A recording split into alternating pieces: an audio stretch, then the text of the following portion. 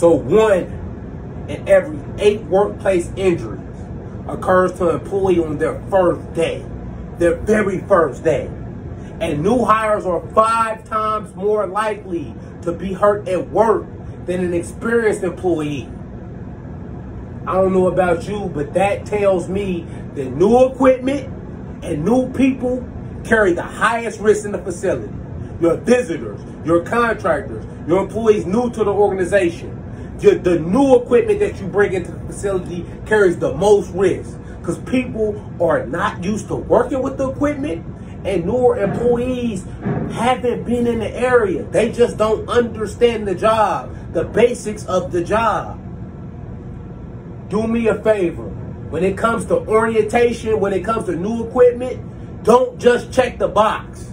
Have a management of change process where specifically with safety orientation, you're there on the first day with that employee as a leader, making sure they have your contact information, make sure they have resources, make sure they have somebody they can job shadow on the first day to ask any question.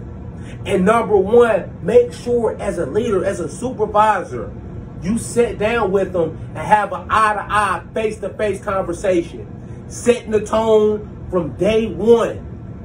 You need to look in somebody's eyes when you tell them, I'd rather you be at home than in a body bag for breaking one of our life-critical rules, for trying to work on that piece of machinery without locking it out, from working 15 feet high without fall protection. I care about you that much.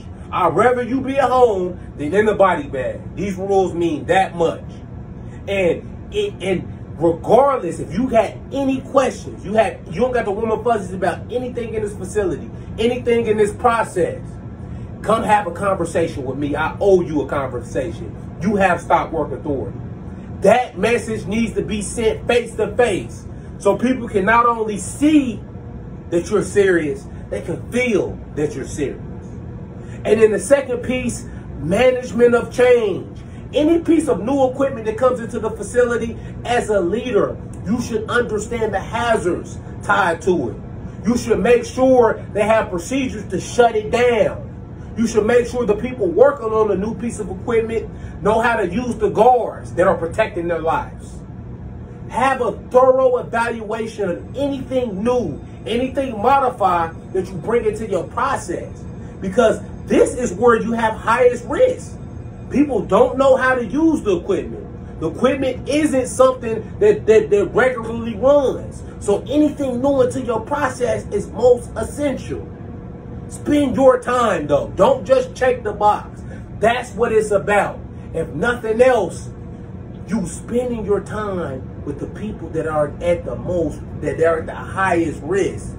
That day that you spend with that new employee on their first day, making sure they have the appropriate resources, making sure they understand, and you set the tone that you mean it about safety, it will change their entire career and their entire mindset.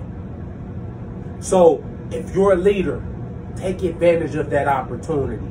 Management of change is what you have to do as a leader, because the highest risks are new to the facility, the people that are new to the facility, and the equipment that is brought in new without lockout tagout procedures and without a history of the potential hazards.